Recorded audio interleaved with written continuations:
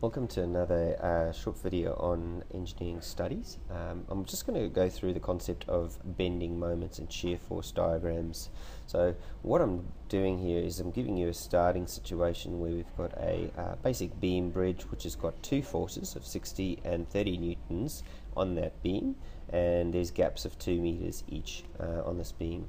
And what we're going to be doing is we're ultimately wanting to see if pretend this blue tack, this piece of blue tack that I've got here, is a beam.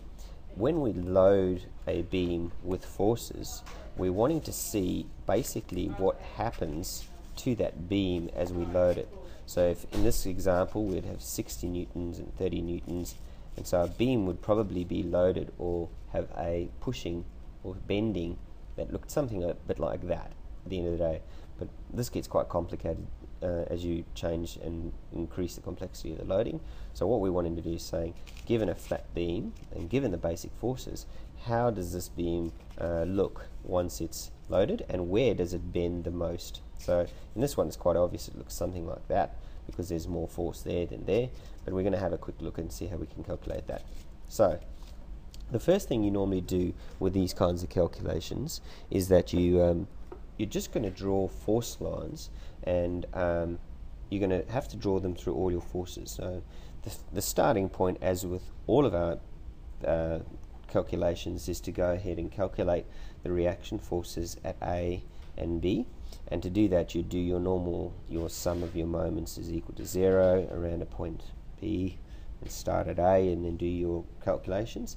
What I've done is I've already done this, and I've worked out that this is going to be 40 newtons and this will be 50 newtons reaction forces at A and B for this particular setup. If you don't know how to do that, go back and look at the reaction force calculations for bridges and you'll be able to look at how to do that. But now that we have 1, 2, 3 forces for our particular beam, we can go ahead and we just draw a vertical rule line down each of the force lines. So a force acts on a line. We're just drawing through these force lines so that we've got basically ruled lines down here, and we're going to do what's called a shear force diagram. And what I'm going to do is create a set of axes. So I'm going to make this my 0 point over here for my shear force diagram. And so what I'm going to effectively do is I'm just going to be taking each of these forces and adding them to my shear force diagram, starting from 0. So from here I'm going to go up 50 newtons. So I'm going to do a scale choose a specific scale. I'm going to choose a scale of possibly 1.5. That'll be too big, so 5 going up.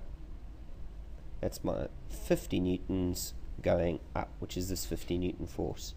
And then for shear force diagrams, you just draw a straight line across to your next force, and I'm going to do 60 newtons down, so that's going down to -3. So 50 minus 60 would effectively be -10. And then again, I draw my line across. And now 30 newtons down, so that's 1.5. So if you think about it, this would be 10 minus 30 would be at point -40. And then of course a 40 newtons up. So I go across. And of course in a bridge scenario, because we've got two fixed points, because my bridge is coming to two fixed points and there's no bending at the end of those 2 points, I'll end at 0 and I'll start at 0. So it's just a very simple way to make sure you've done the right thing, is that for a bridge that's got two fixed points, they should always start and end at 0. For an aeroplane wing, for instance, that's being bent upwards because of thrust, so you've got a nice wing, the tip of the wing is bending upwards, so your shear force diagram might not end at 0, but it would start at 0. So that's my shear force diagram, which is showing all the shearing forces within my bridge. And if you look at this, you can label these areas above and below the 0 as 3 separate areas. 1, 2, 3. If I want to colour those in, it might help you see that's the first area, that's the second area, and that's the third area. And the reason that's important is because when we do this for a bending moment diagram, which I'm going to bending moment diagram, we need to add up these areas. So in this diagram I was adding up the different forces, so I went 50 across, and then from here I went down by 60, which took me to minus 10, across, down another 30, and then cross, and then up the 40. I'm going to do the same thing with my bending moment diagram. I'm going to draw another set of axes, and I'm going to give it started at a label of 0. But this time, because it's a moment, and what is a moment? A moment is a force multiplied by a perpendicular distance, just as a reminder. What we're going to do is we're going to multiply the force by its distance. So the distance in this case is 2, 2, and 2 meters. So this force multiplied by its distance is 5 times 2. So we started off over here at a distance of 0, and by the time we get to this distance of 2 meters, 50 times 2 is, and I'm going to do another scale, let's do 2. So let's do 2 centimeters equals 100 Newton meters.